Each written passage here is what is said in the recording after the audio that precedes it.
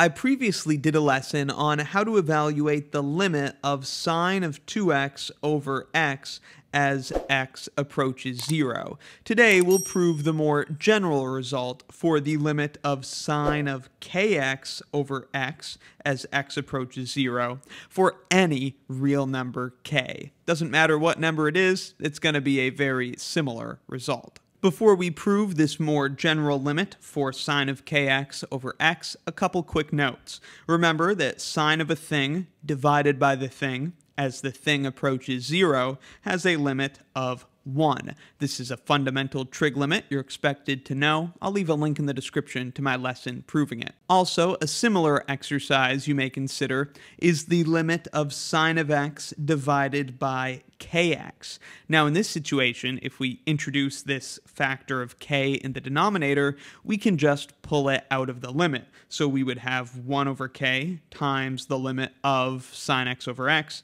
and so that's just 1 over k times 1. So the limit in that situation would be 1 over k, as long as k is not equal to 0. If k is equal to 0, then this function would just be undefined, and so its limit would be as well. Now with that out of the way, let's move on to the example we're actually focusing on today. What if the factor of k, instead of being in the denominator, is actually inside the sine function?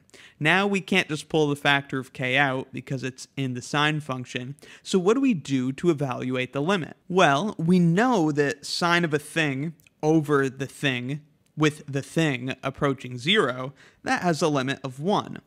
Now in this situation, we have sine of kx over x.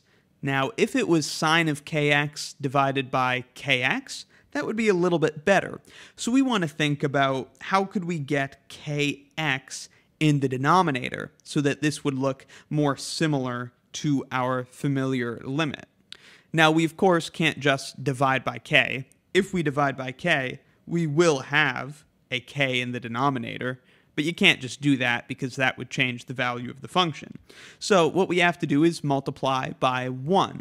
Let's multiply by k divided by k. That's just multiplying by 1, but it will give us a k in the denominator like we want. Alright, so here we go. We're multiplying by k over k. Now one quick note, we can't do this if k is equal to 0. We can't just multiply by 0 over 0.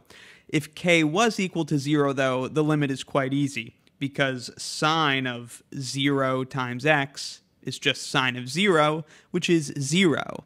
And so the limit is going to be 0 in that case, because we would just have 0 divided by x, and that's just going to be 0. Doesn't matter what x is approaching, the limit of this would be 0. So if k is 0, the limit's 0. So let's assume k is not 0, and so there's no problem with multiplying by k over k.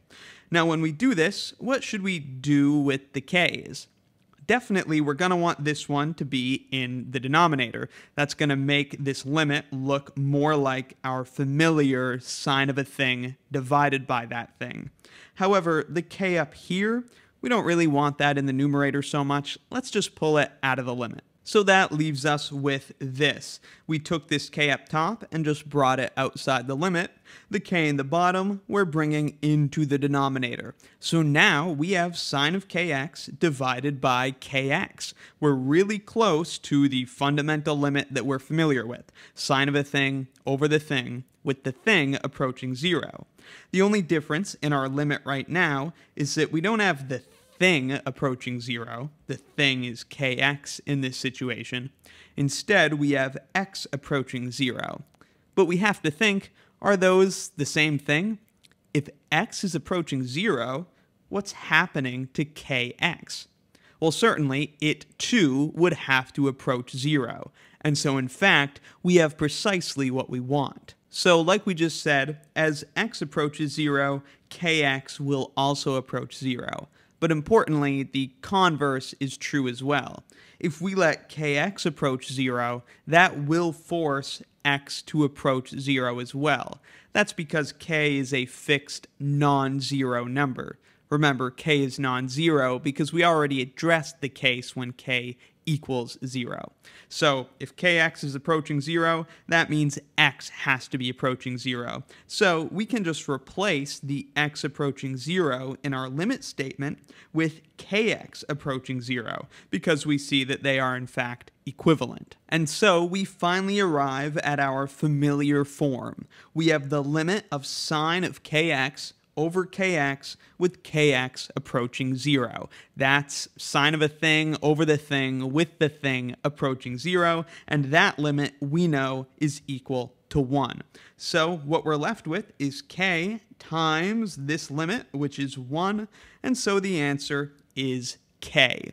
The limit of sine of kx over x with x approaching 0 is just k for any real number k. Even if k is equal to 0, this is still true. Hope that was helpful. Let me know in the comments if you have any questions. Head in the clouds like a little balloon, scaling the stratosphere.